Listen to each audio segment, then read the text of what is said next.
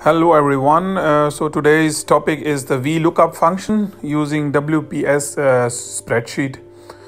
So Vlookup is a very handy function using Excel or spreadsheet in WPS to look up and retrieves your data from a specific column in a table.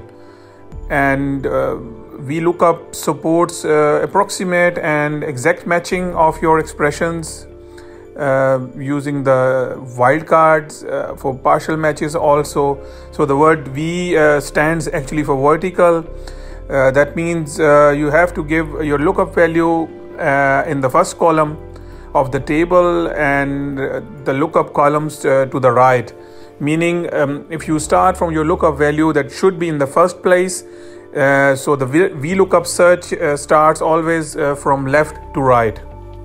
You can see on the screen I have just used a table for the demonstration purposes for 4 columns having an employee ID and then first name, last name of the employees, and in the end an annual salary. So we will use 3 different examples. First example is to using the first name, and we will find the last name using the lookup function. So you can see from the example on the left side that the second column is the first name. I have entered a name, for example, Tom. And then now we will enter the Vlookup formula in the formula bar. So you just use this equal sign and then write the name of the formula, and then the description is coming automatically. So what is actually the syntax? So it is asking now for you to give the lookup value. So we will select the first name cell, and then we put a comma, and then it's asking for the table array. For us, the table array will be starting from the column 2 towards and till column 4. So that will be our table array that will contain then 3 arrays of columns. So it will be first name, last name, and salary. So we will be having then 3 columns for this argument. So once we selected this, it is showing on the left with a red area or a red region. And then after that, we will go to the column index. So, and then you can see the spreadsheet is offering you with 3 different options, column C, D, or E. So we will just stick with a column D here. So that is in number, it's a 3 column. And then after that, we will go for exact or true or approximate match. So we will say false. False means that it will be an exact match. And once you execute your formula, you see it's giving us the last name, that is an Alex.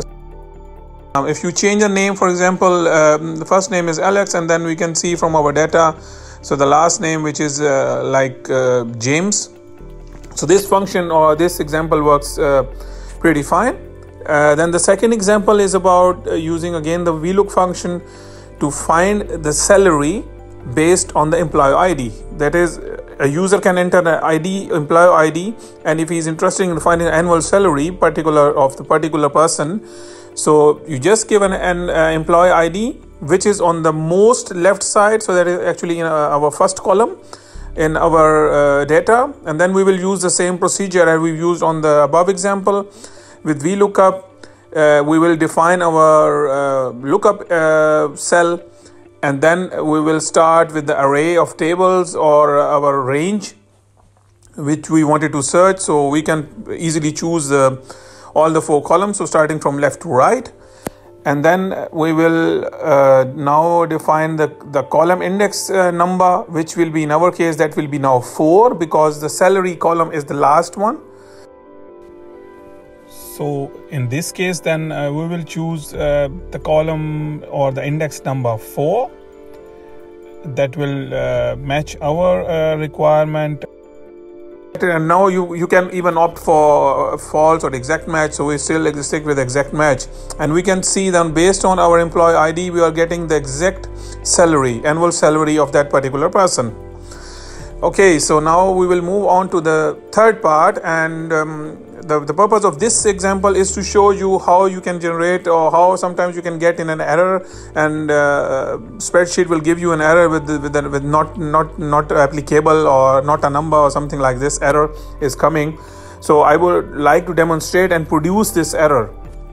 What we will do is we would like to find now, for example, an employee ID based on a first name. So if we give a first name, so there is a trick here. If you see, we wanted to give the first name, for example, Tom, and we use the same syntax as we have done for the two examples above to see if it really works in that case. But as you know, from the very beginning, I told you that it always works from left to right. Your lookup values, it has to be on the very left, on the left side. That means it should be the left column, and the lookup search starts from left to right.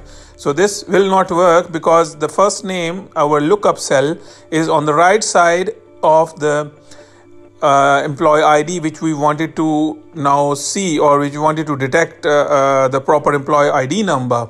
So this will not work in actual. If our first name could have been the first column and employee ID could have been the second column, then it could have been the simple job for this function to work. So remember that always if you are looking for a particular value, it has to appear in the first column of the table.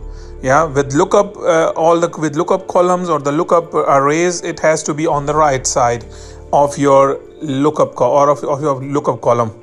Okay, so I think this demonstration will help you guys in whatever field, in whatever area you are working on.